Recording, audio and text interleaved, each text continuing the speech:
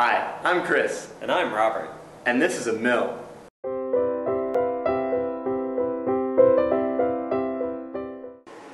In this video, Chris will show how to zero the digital readout on an edge of a part using an edge finder. Install the edge finder in the spindle. The tip of the edge finder is spring-loaded and will be used to locate the edge of the part. Turn the spindle on to 1000 RPM.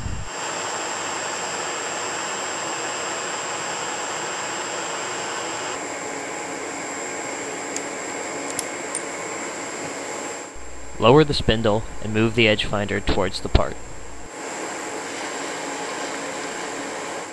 The tip of the edge finder will initially oscillate.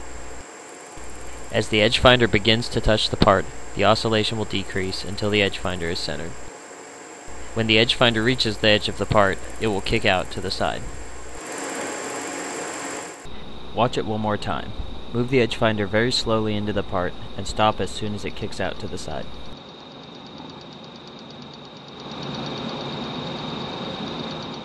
Look at the edge finder parallel to the direction of motion. It is difficult to see the edge finder kicking out while looking at it perpendicular to the direction of motion. As soon as the edge finder kicks out to the side, zero the digital readout. The tip of the edge finder has a diameter of 200 thousandths. As a result, when the edge finder touches the part, there is a 100 thousandths offset between the center line of the spindle and the edge of the part.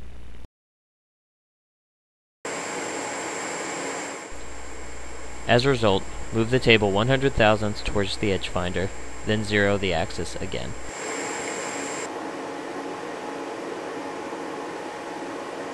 Now the machine is zeroed with the center of the spindle directly above the edge of the part.